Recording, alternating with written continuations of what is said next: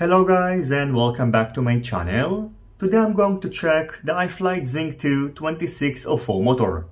In this video I'm going to quickly go over its specs, bench test the two available KV versions of this motor using 5, 6 and 7 inch propellers, show you some flight footage and give you my feedback after testing it out. First of all, the XING2 2604 motor is available in two KV options, 1350 and 1650 kV. Both versions are compatible with up to 6S batteries when pushing 5-inch propellers, and according to my bench test, in case you would like to use 6 and 7-inch propellers, you should stick to 4S batteries on the 1650 kV version, and the 1350 kV version is compatible with up to 6S batteries when pushing 6-inch propellers, and up to 5S batteries when pushing 7-inch propellers.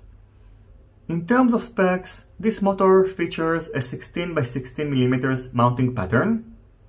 It weighs 34.7 grams, including the full length of the 15 cm long 18 gauge silicone coated wires. The motor shaft is secured using a hex screw.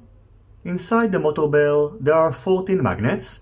The motor shaft is hollow. On the top side of the motor bell there is a grip pattern for better securing the propellers. Inside, on the top of the motor shaft, you can find a rubber O-ring that is going to help to reduce vibrations. The diameter of the stator is 26 mm and its height is 4.5 mm. Here you can see the 2604 motor next to a 2207.5 motor, and even though the 2604 motor might look bigger, it's actually about 20% smaller in terms of volume and also lighter than the 2207.5 motor.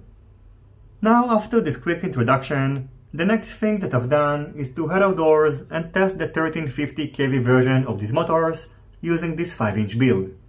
Overall, after testing them out, and as confirmed by the thrust test, I can tell you that these motors are going to be perfect for a cinematic or a long-range setup, as in comparison to traditional narrower and taller motors, they will provide you with more torque in mid-low throttle range, and they are also very efficient.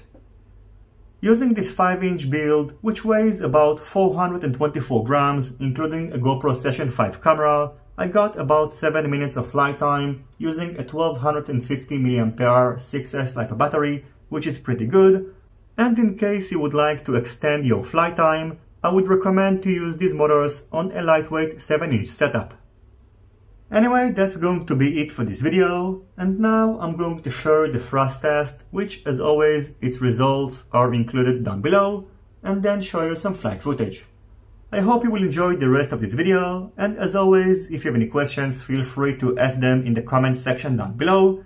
Don't forget to leave a thumbs up if you like this video, and consider subscribing to my channel and hitting the notifications bell if you're not already subscribed. See you on my next videos, and goodbye.